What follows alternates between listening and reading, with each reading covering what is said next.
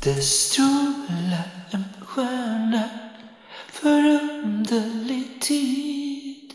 I öster på himlen hon står. Det är min man det handlar om. Vad är det han gör? Att han alltid ska vara så snäll mot alla. Att han alltid ska vara så generös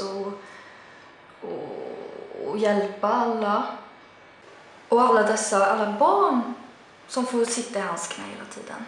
Det är så fruktansvärt irriterande. Och alla dessa kvinnor som ska springa runt. Jag frågar honom så här: vill du ligga med dem eller vill du ligga med mig? Brukar jag fråga. Och vad säger han då? Ja, men han säger ju såklart att han vill vara med mig. Han vågar ju inte säga något annat. Han ska ju sitta där med sitt fåniga leende.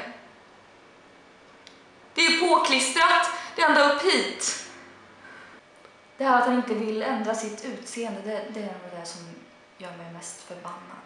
Sitt jävla hår. År ut och år in ska han ha samma jävla hår och sitt jävla skägg. Han frågar inte mig om jag vill att han ska ändra sig. Vad är det mer som är jobbigt? Jag är så jävla trött på all gröt. Och jag är så trött på alla dessa nissar som ska springa omkring. Och massa säckar. Massa säckar ska han ha också. Man får ju inte plats i sängen ens. Ibland så får man ju liksom ta bort alla de där säckarna. Liksom, och fråga honom om han ens vill att man ska ligga där bredvid honom. Vad är det han gör? Han är tomte.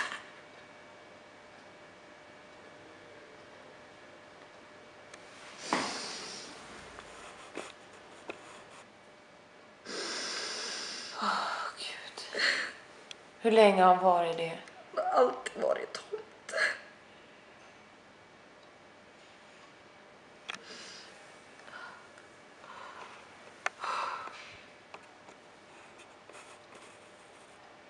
Klär han ut sig till tomte? Nej.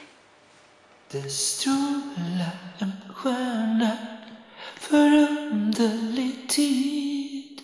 I öster på himlen hon står. Visst tomteism 2012. Hon kommer över Stureplan mot Gamla stan med glitter och glöd i överflöd. Du måste vara med, vill du ha krig eller fred? Varenda mus är tomteröd. Vill du ligga får du tigga och börja om från allt. Miss tomteism is in control. Jorden går under 2012. Visst tomteism, jag är helt